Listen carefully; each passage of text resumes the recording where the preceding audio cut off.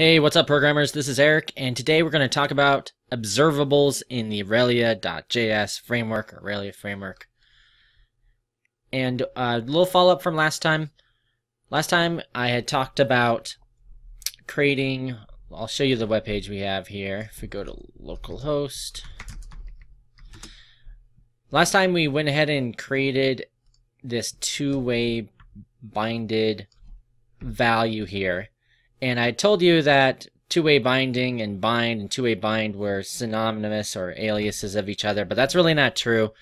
In my last video, someone commented that actually it depends on what attributes inside the input tag or whatever tag you're using that you bind to will depend on if it's the bind is one way or two bind. So in other words, if we look at something like this and we did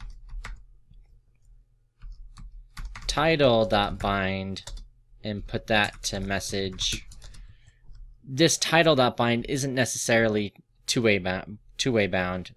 In other words, it's not necessarily, it's one way by default. So that, just keep that in mind. You may want to be more explicit in the binding that you do. So you may want to use something instead of doing value.bind, just to make sure you don't get confused. You might want to do value.one way or two way, so you know what's happening. But when you bind against the value in an input, it's two way, meaning that it's changing here, press here, it's changing both on both sides. And also one more caveat I forgot to mention.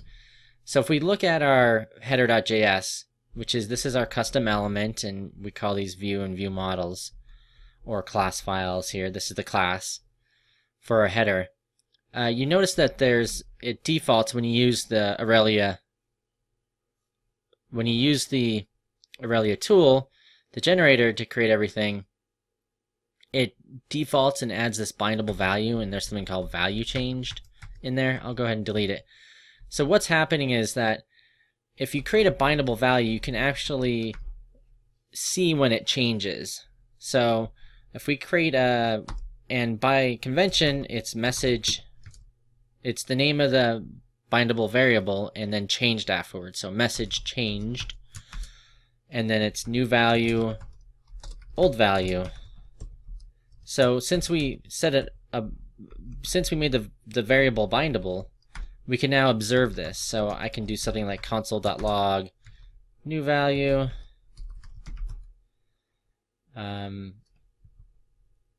and then I can see what comes up there. So how about we just change that there, and we'll make sure it reloading here. We'll take a look real quickly. Oop, 1 second. The new value is not defined. 1 sec. I think we just have a variable problem here. A typo. There we go. So now, if I type something, you can see here, every time I type something, it's writing to the console down here, and it's showing the values as it changes. So that's obviously one of the reasons you want to use it as a bindable. If I wanted to get the old value, you can do that too. So I went ahead and saved it, and now when I type in, it's still showing the last one. So that's the old value before it changes. So you see my new website 234, but it really says my new website 2345. So you can look at the new one on and value and the old value of it. Okay, and that's how you do that. So let's take a look at observables. You can use observables in more places. Unlike bindable, which will only work with our attributes and custom elements, we can use observables in our normal view and view models.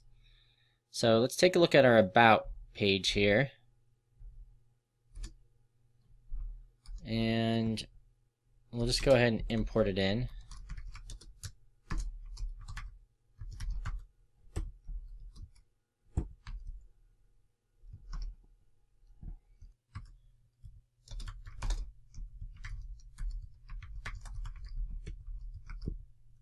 Okay, and From here we can create an observable. We'll just call it M. We'll call it hello world.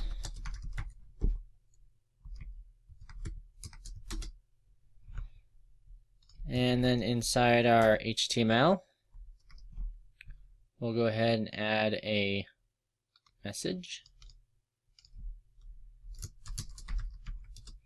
And we'll do kind of the same example we saw before, but this time here instead of in the custom element.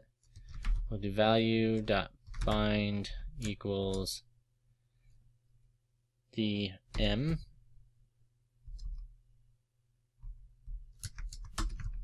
And we'll save it. We'll go to about, and here's our hello world as we expected. Our hello world is there.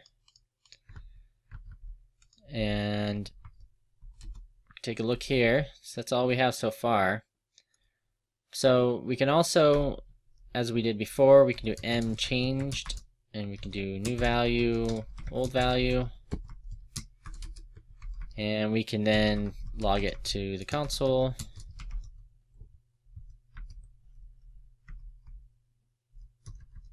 Old value. And now we'll save it. So now if we change anything, you can see here, see the old value, and it looks like we did the new value first. So new value, old value. So it works exactly the same, but now we can use observables here. Yep, you can see there, that's just a quick way to do observables. If you have any questions, leave a comment below. Thanks, and please subscribe if you like this video. Take care.